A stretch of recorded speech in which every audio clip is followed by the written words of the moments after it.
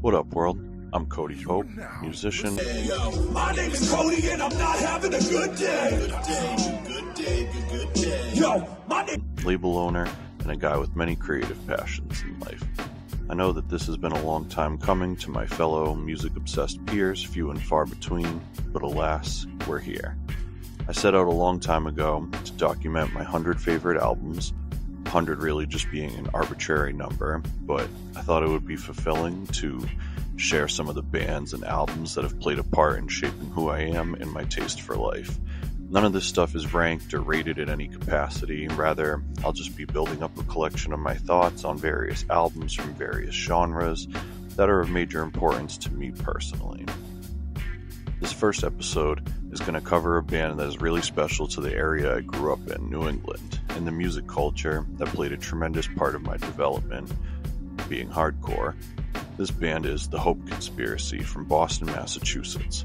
Part of what inspired this is that I was fortunate to see them perform live for the first time in 14 years just the other week, and they released their latest record and did a small run of shows to celebrate.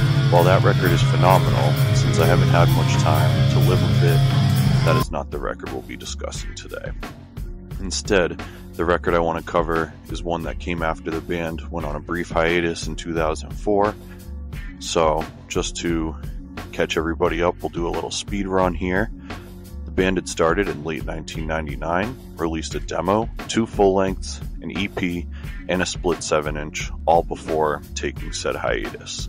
Thankfully for all of us, they wrote and constructed one of the most powerful, hair-raising, heart-pounding, emotionally driven records of all time, Death Knows Your Name, which was released in 2006 via Deathwish Inc., the record label co-founded and owned by Jacob Bannon, vocalist for Converge.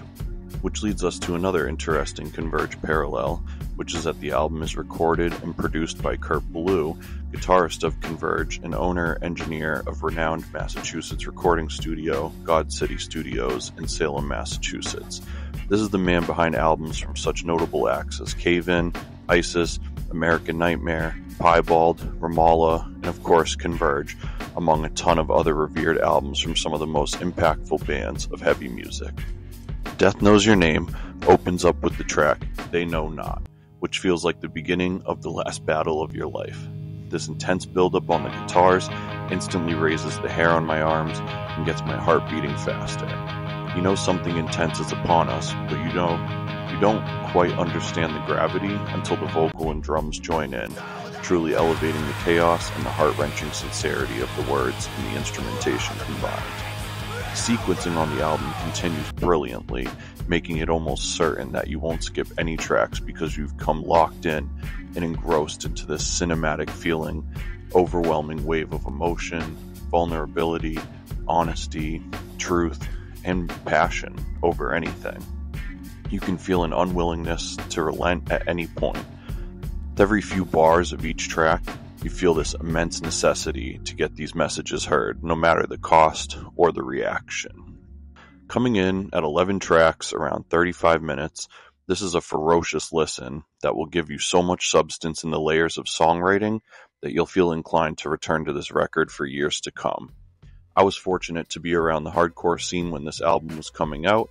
I was a junior in high school, and I had some friends that were essentially doing like street team for the record. Somehow I ended up with a bundle of these gorgeous holographic stickers with the album art. I made damn sure these things went everywhere. Now my only regret is that I wish I still had some for myself now. Seldom have I found a record in life with such powerful music, outstanding artwork, and just visual aesthetic to match. The color palettes, the fonts, the imagery, everything just matched the sound of this record beautifully. If you're interested in hearing this album after all of my gushing, I highly advise heading over to Deathwish Inc. and looking at their Hope Conspiracy web store there. Not only will you have access to represses, various mediums, ancillary art, and more for Death Knows Your Name, but you can also take a chance on their latest body of work, the furious and formidable Tools of Oppression, Rule by Deception. Thanks so much for checking out this first episode of My Favorite Albums.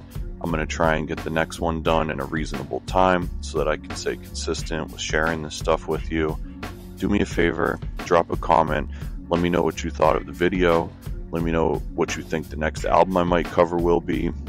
I have a list of about 100 albums. I'm going to do my best to make sure that we don't go back to back with the same genre, so I'll try and keep things interesting and keep you guys for a loop. Thank you so much for checking this out. As you guys already know, like, comment, subscribe. That's going to help us get this out to many more people. Until next time, much love, world. Preach.